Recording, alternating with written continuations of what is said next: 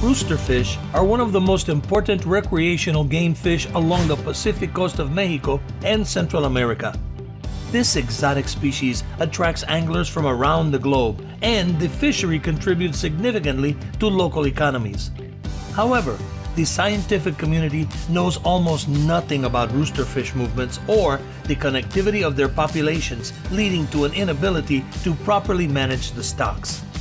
The recently launched IGFA Roosterfish Research Program aims to address those issues to protect this iconic game fish. Working alongside the world's leading roosterfish experts and utilizing the IGFA's network of supporters, genetic studies will collect fin clip samples of roosterfish from Mexico, Guatemala, and Costa Rica. The data collected from this program will help scientists learn more about this species, which will help policymakers make informed decisions about properly managing roosterfish stocks. You can support this new initiative by simply making a contribution online. In return, you can receive limited edition IGFA Roosterfish gear. Thank you in advance for helping us protect this magnificent game fish.